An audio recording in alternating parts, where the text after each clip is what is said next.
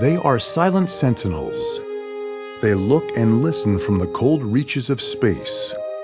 They capture signals and images critical to America's intelligence community, warfighters, and policymakers.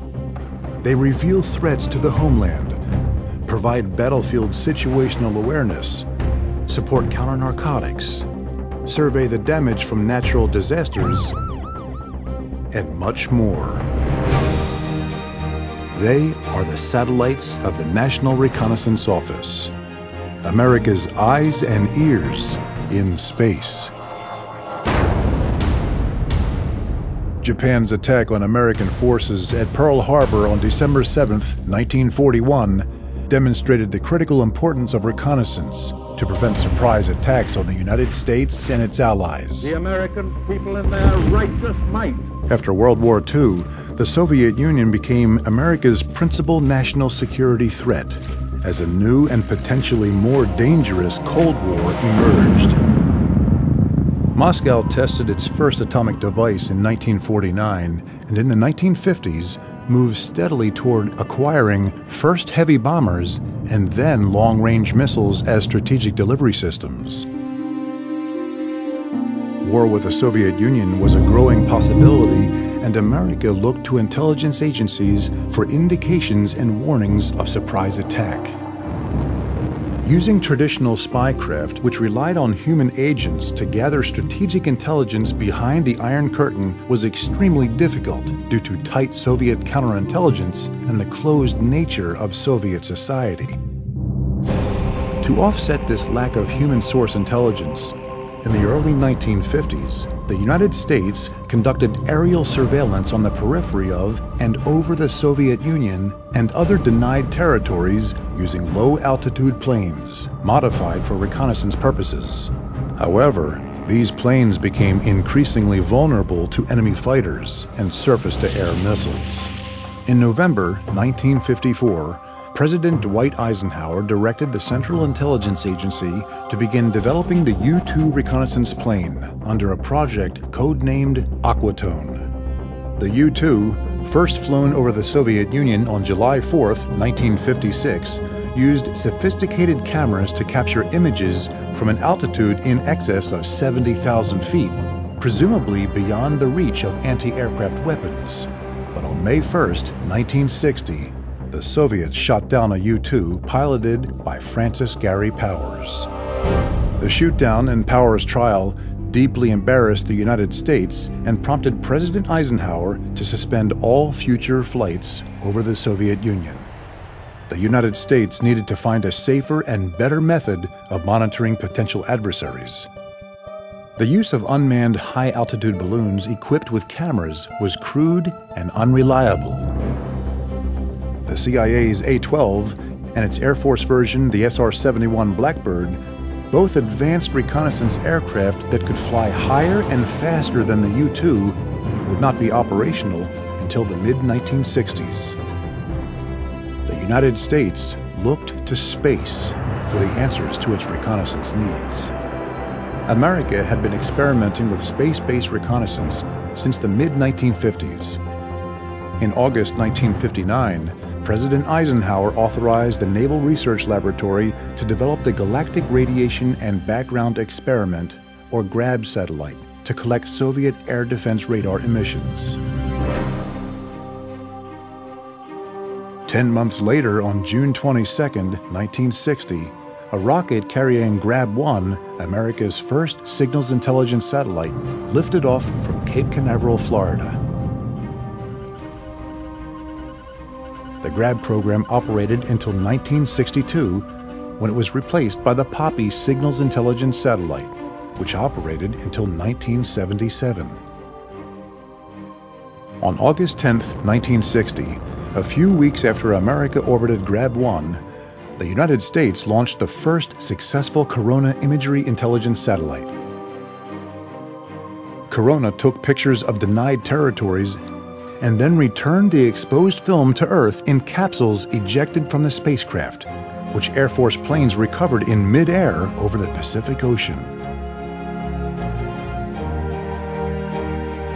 Corona operated until 1972. Its imagery showed that U.S. intelligence had overestimated the number of Soviet missiles and other military capabilities.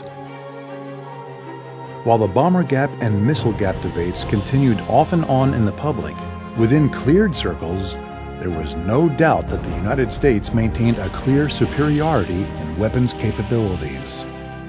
After the success of the U-2, Grab, and Corona, the United States established clearer lines of authority to manage America's growing and increasingly diffuse reconnaissance program.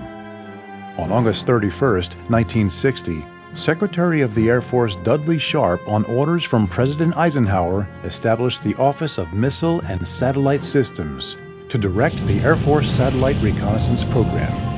A little over a year later, on September 6, 1961, Acting Director of Central Intelligence General Charles Cable and Deputy Secretary of Defense Roswell Gilpatrick officially established the management arrangements for the National Reconnaissance Program, which consolidated space and aerial reconnaissance projects under a covert National Reconnaissance Office that combined the expertise of the intelligence community, Department of Defense, and private industry.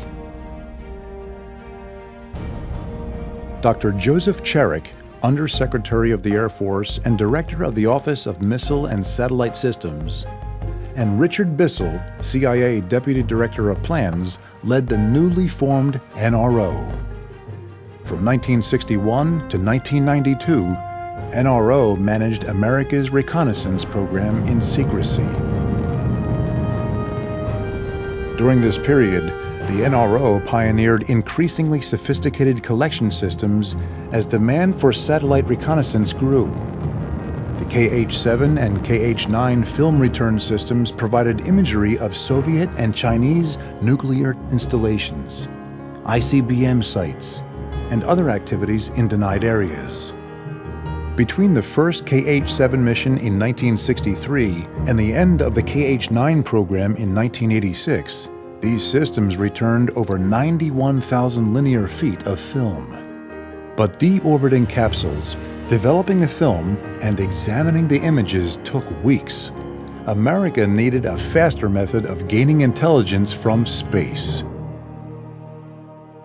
On December 19, 1976, NRO launched the KH-11 Near Real-Time Electro-Optical Satellite, which transmitted data to Earth via a relay satellite instead of using film.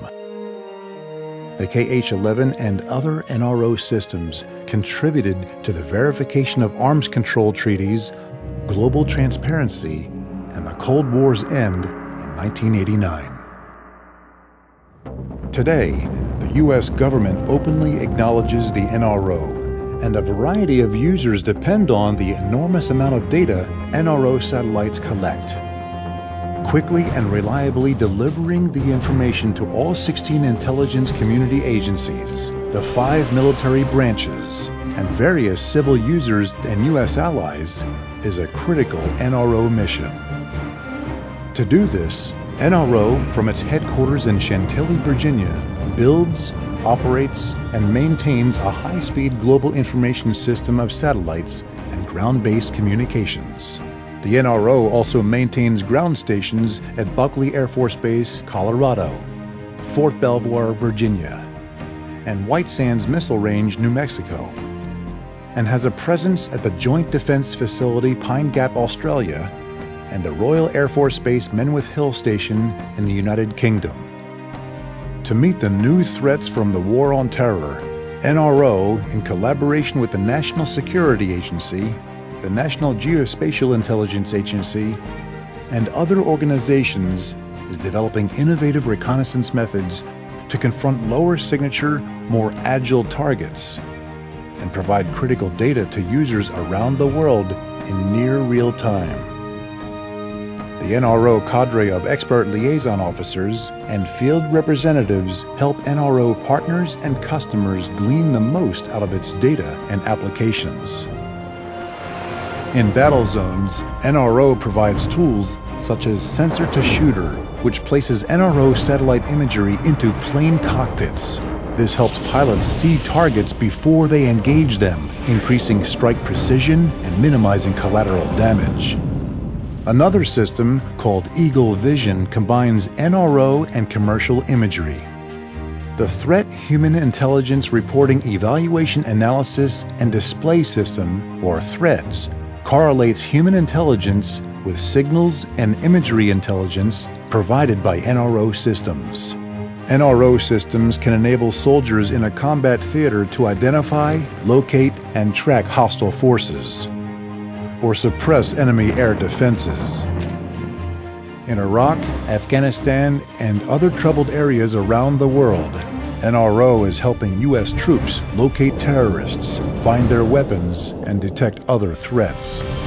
The impact of NRO innovation goes beyond military and intelligence needs. NRO-inspired technology has contributed to medical imaging, global communications, environmental protection, meteorology, and much more.